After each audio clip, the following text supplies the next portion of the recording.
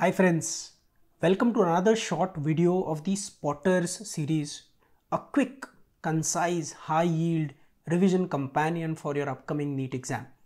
Now let us look at this particular CT scan image. If you look at it carefully, look at the left cerebral hemisphere, looks normal, gray-white matter differentiation is very well seen. If you look at the right cerebral hemisphere, something is wrong there.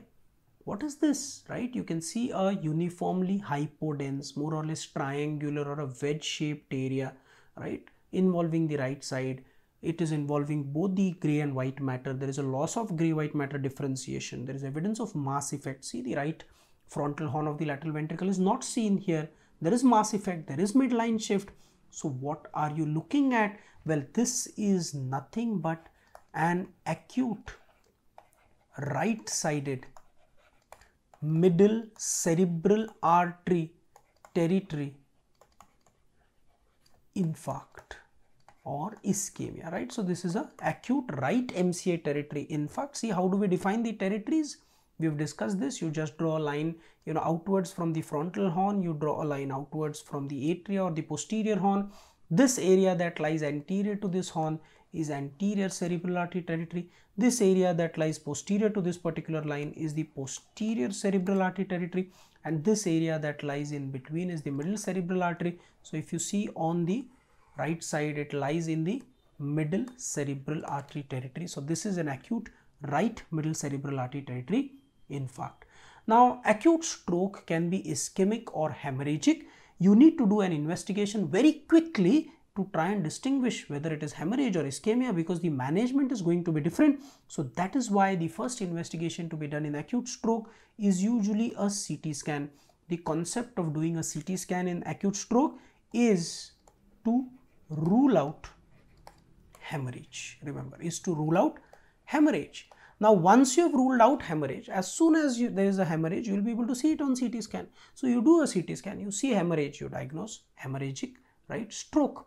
But suppose you do a CT scan, right? There's no hemorrhage, there's ischemia. It takes about 4 to 6 hours for an infarct to become visible on CT scan. So what have you achieved by doing this CT scan?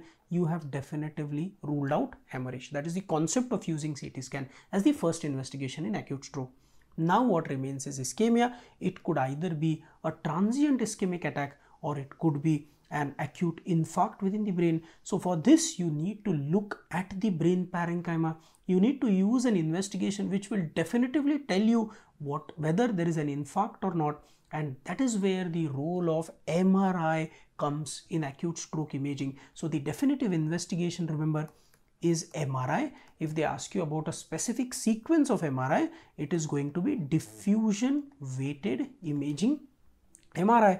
Why? Because this diffusion weighted imaging MRI can detect an acute infarct at the earliest. So earliest diagnosis of infarct is possible on a diffusion weighted MRI as early as 15 to 30 minutes from onset. So that is where is the utility of MRI.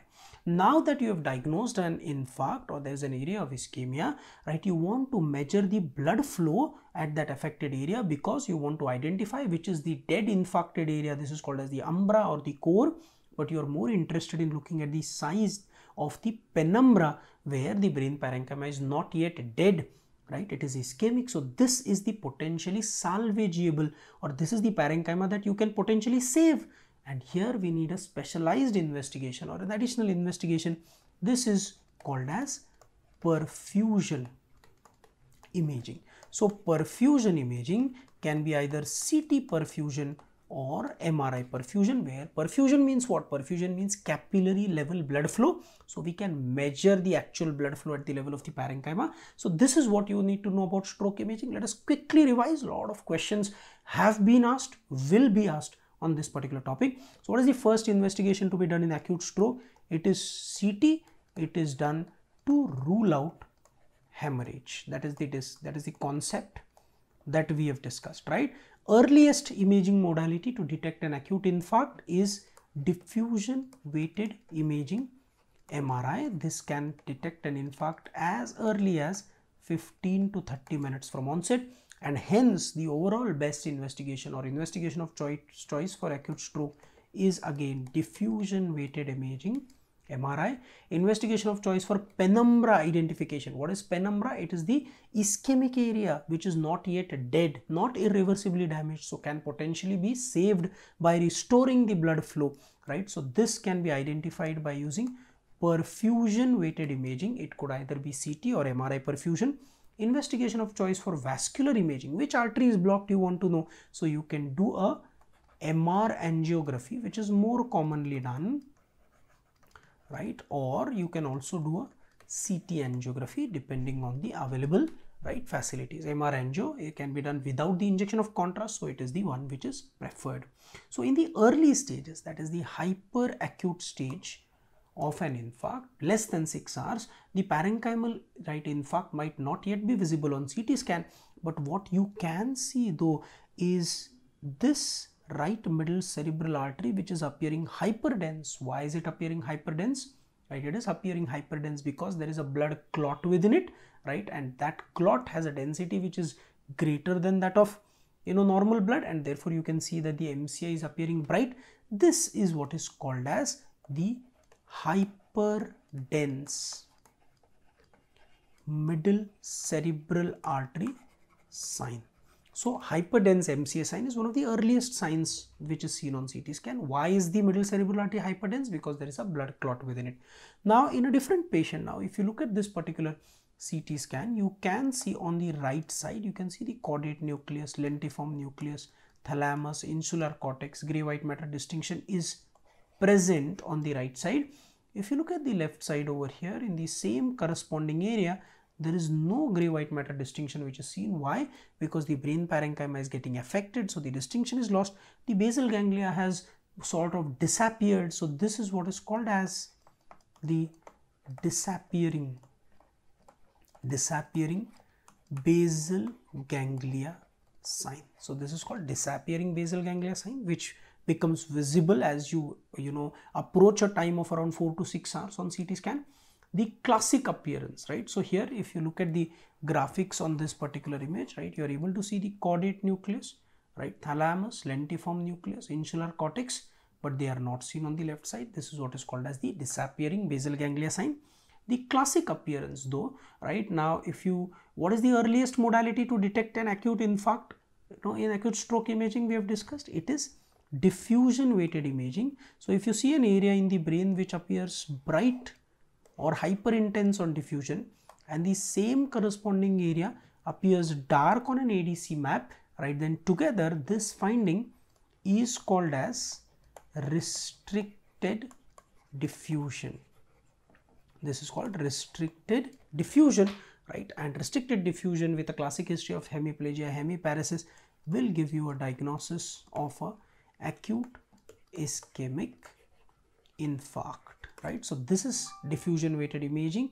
It can detect an infarct as early as 15 to 30 minutes from onset, right, bright on diffusion, dark on an ADC map image. This is called restricted diffusion, suggestive of acute infarct. Again, see, this is a right middle cerebral artery territory infarct. We have discussed the vascular territories at the start of this video. All right, so this is a right MCA territory infarct.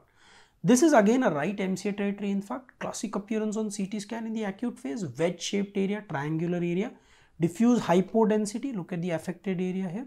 It is more or less triangular, diffusely hypodense. It is appearing dark because the brain parenchyma is edematous. It is involving gray matter and white matter. There is a loss of distinction between them, and there is evidence of mass effect. So the ventricular horn is compressed. There is midline shift to the opposite side. So this is the classic appearance of an acute ischemic infarct on CT scan, right? Another small variation, right, of an infarct which your examiner could ask you is typically pure motor stroke, C left hemiparesis without any cortical signs such as aphasia, agnosia. Why? Because there is a very small round lacuna shaped infarct, especially in the region of the basal ganglia or pons, right? Look at this DWI image and look at the ADC. To quickly revise what we have just seen, do you remember I told you if a particular area, this is a different patient from the CT scan, right? But if an area appears bright on DWI and the same area appears dark on ADC, it is called as what? It is called as restricted diffusion, and this restricted diffusion with this history of hemiparesis is going to tell me that there is a acute infarct. But what does this infarct look like?